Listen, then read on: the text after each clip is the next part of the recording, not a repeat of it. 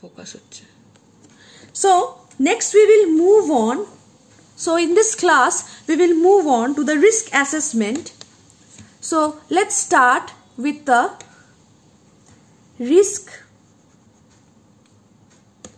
assessment.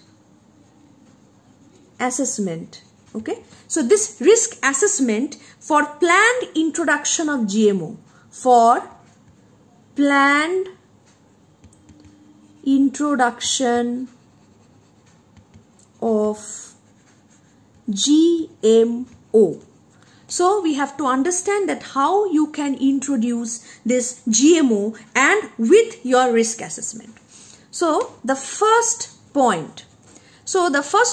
Is biological characteristics of the recipient or parent organism include statistical, taxonomic status, center of origin, genetic diversity and habitat where they are likely to persist or proliferate. So you have to assess the risk on the following characters. But first is your biological characteristics.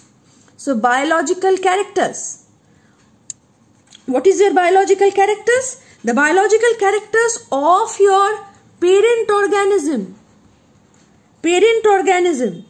that is the wild type variety, and this parent organism is having a taxonomic status, origin, genetic diversity, etc.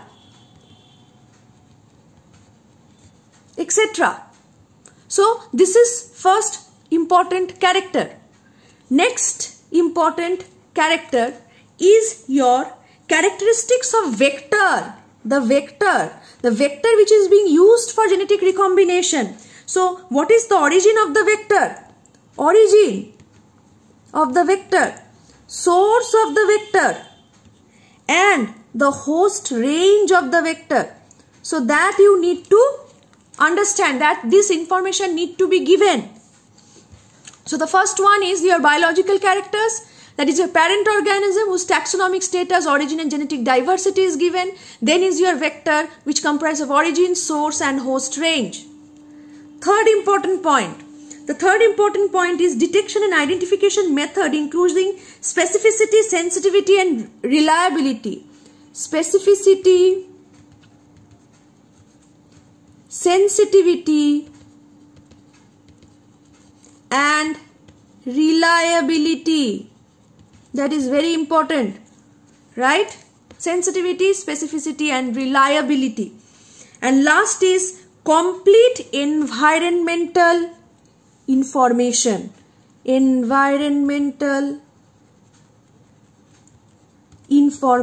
That means what? That means its geographical location, its ecological characteristics, climate, weather, everything in which the organism grows need to be understood. So we actually move on to basically the geographic character, geographic location, climate, ecological characteristics. All this need to be determined for your environmental factors. So next we will move on to the risk assessment of transgenic crop. Risk assessment of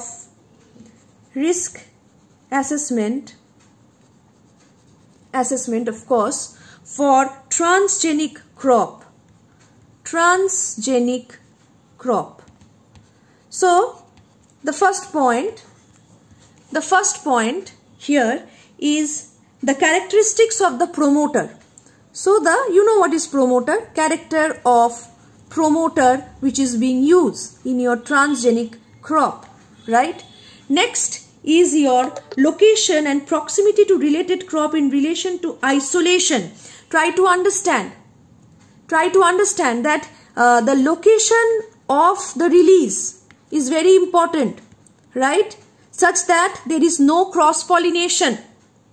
Third point is the change of interpollination with wild relatives and chance of survival of transgene. So interpollination, the interpollination needs to be avoided. Fourth point,